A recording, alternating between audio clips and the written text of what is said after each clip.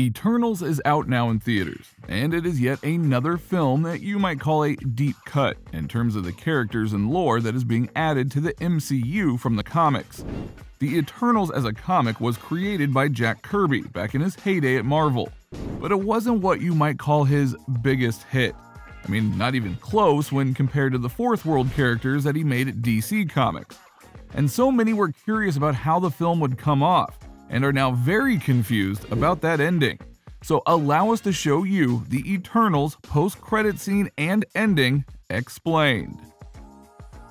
Eternals plot loosely. Okay, we are going into some major spoilers here, so if you don't want to hear any of this because you haven't seen the movie, you've been warned. The Eternals were a race of beings created by the Celestials to go and fight the evil monsters known as the Deviants. As a result of their mission, they were left on Earth for about 7,000 years, and eventually ended up in the modern day in the MCU when they learn that the Deviants are back and that they need to be stopped. Not the least of which is because they've evolved and are able to absorb the powers of other Eternals. Not cool. But plot twist.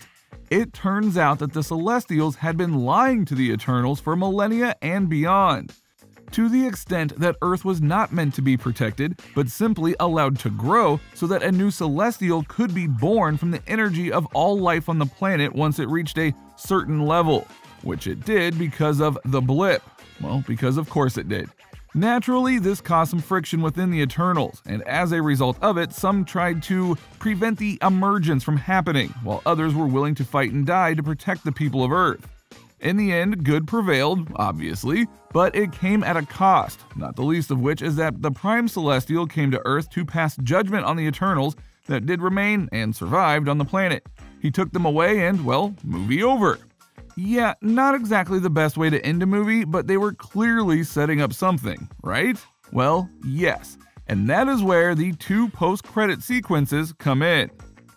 Star Fox. No, not the Nintendo game franchise, though the irony is certainly there for multiple reasons, but rather the character known as Star Fox was brought into the MCU via the mid-credit sequence.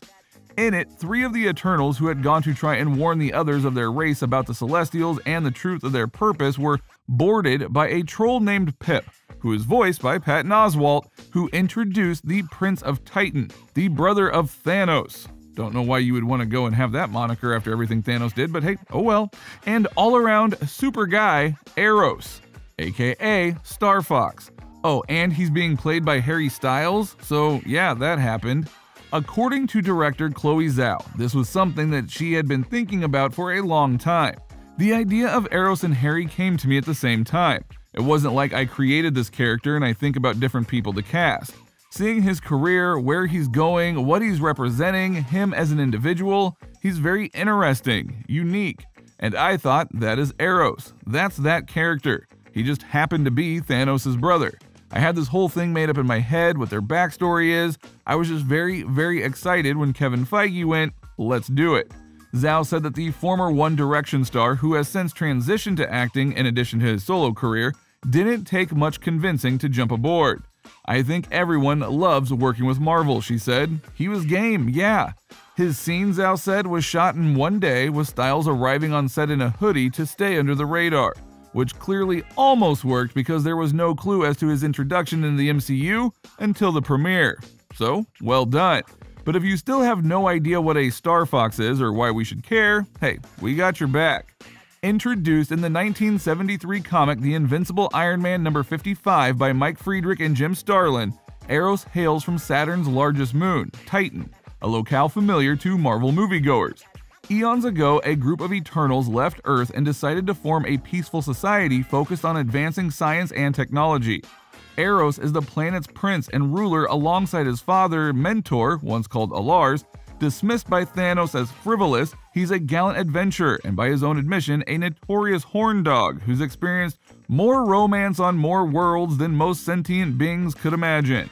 Basically, he's relatively principled compared to the Mad Titan Thanos, but his womanizing ways can make him a pretty unreliable ally. We would make a joke about Harry Styles here, but hey, we won't. Also, it should be noted that in the comics, Thanos is a player as well. Look it up. As for the name, it's his Avengers code name, but it's got a pretty ridiculous origin. While the Avengers quickly accepted Eros into their ranks, the president at the time, a fictional Ronald Reagan, felt that Eros was too provocative of a name for America's public-facing superhero team. So the Wasp suggested Star Fox, as he's a pretty foxy guy who's been out among the stars. Okay, remember, this was the 70s, it was a different time. Speaking of which, Eros has consistently sided with the Avengers and has always stood against Thanos and his tyranny. But whether he's a good guy himself is often a question in the comics. In his earliest stories, he was portrayed as a shameless flirt, but still generally a stand-up guy. But later writers complicated his legacy by revealing a power that he never bothered to tell the Avengers about before: the ability to manipulate people's emotions. And that literally got him on the bad side of multiple female Avengers, including She-Hulk. Now, it is going to be interesting to see how Star Fox and Pip factor into things, because Eros says that he knows where the 3 Earth Eternals are being held by their celestial overlord, but how can he help them outside of just finding him wasn't exactly made clear. So we'll have to stay tuned for that, and that's not the only thing the end credit sequences revealed. Black Knight. In the movie, Dane Whitman, played by Kit Harington, is the boyfriend to Eternal Circe, and is actually pretty chill about her being, well, an Eternal, to the point that at the end of the movie, he decides to open to her about his own complicated family history, but before he can, she's whisked away. Enter the final credits scene, and we see him opening a box that wields the legendary ebony blade, something that his family line has used for a long time, and that makes him the Marvel Comics character, the Black Knight, something director Zhao was very happy about bringing forth. I was a big fan of the character. I thought he would be very interesting to have a human character also with his own complicated history. You can sense he doesn't know what's going on with the Eternals, but there's something special about him. It's fun. The ebony blade is an incredibly powerful sword that protects the wielder from death and makes mincemeat out of nearly any foe. But wait, this powerful sword has a nasty little secret: a curse. The more blood it sheds, the more bloodthirsty its wielder becomes.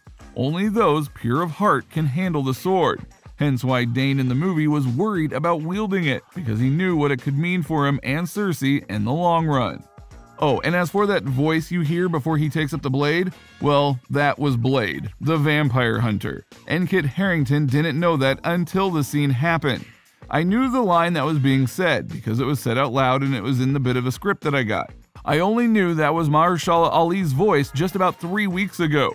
Chloé texted me saying that's what they were doing. It really excited me hearing that. He is one of my favorite actors out there at the moment. Now, how Blade will fit into the Eternals is unknown, but he has been teased for the MCU for a while now. It also means that Kit Dane's future isn't 100% certain, as he didn't take up the blade thanks to, well, Blade.